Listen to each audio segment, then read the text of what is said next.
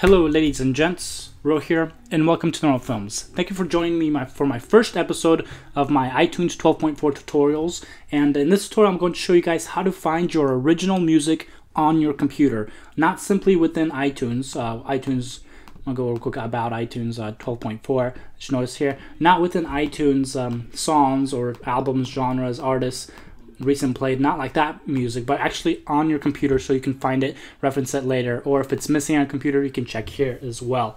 If you go to the spotlight search to the top right hand corner of your screen and then search for music, just like the way I have it here. So basically you can either also, if you can't find the spyglass search at the top right, you can hit the command button and the space button at the same time on your keyboard. You'll bring up the spotlight search. Go ahead and go to music, and we're simply looking for the folder here, so let it load up.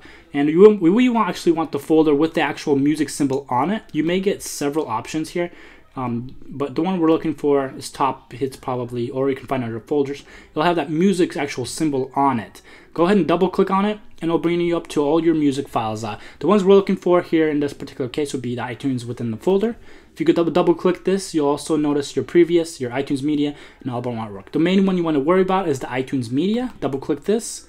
Now we're gonna go to downloads will be empty. Go to music, and you'll find all your songs within a folder. Within the folder will be the actual song or the album, and it'll have the album artwork as well in there as well. You can also search within here if you hit.